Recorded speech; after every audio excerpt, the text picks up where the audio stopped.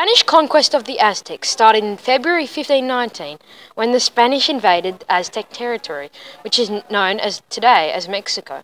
The conquest lasted for more than 2 years and it ended in August 1521 when the conquest was deemed successful for the Spanish. Because of the Spanish invasion, it led to the Aztec Empire collapsing and their territory turning into the country Mexico, who speak Spanish.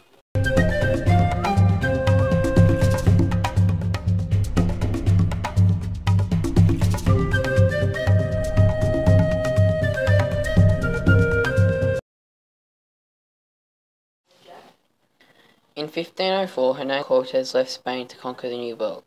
Explorers such as Cortés were referred to as conquistadors. The ideas of invading the Aztecs for the Spanish came from Christopher Columbus's establishment of the European settlement of the Caribbean. This led to more authorized expeditions of the Caribbean to discover new territory and new settlements, and they eventually found the Aztec territory and invaded it successfully.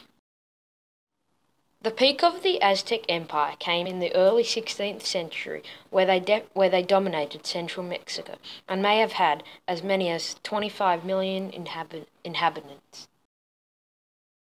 After several setbacks, Hernán Cortés began a march inland to the Aztec capital, Tenochtitlan.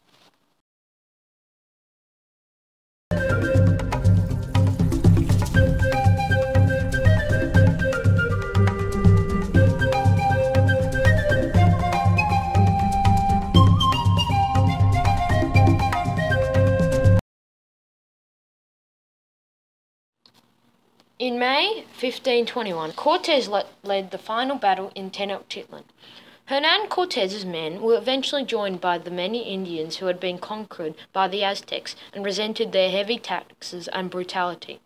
There was a series of battles.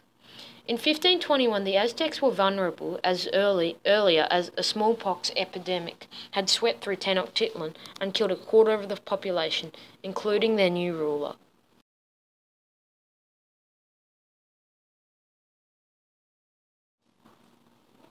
Over the next 3 months, historians estimate that around 100,000 Aztecs and about 100 Spaniards were killed.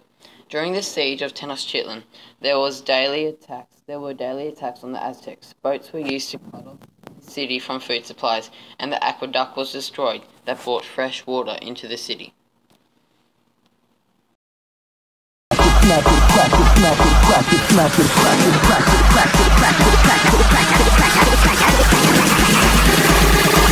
Oh, let's Melbourne bounce.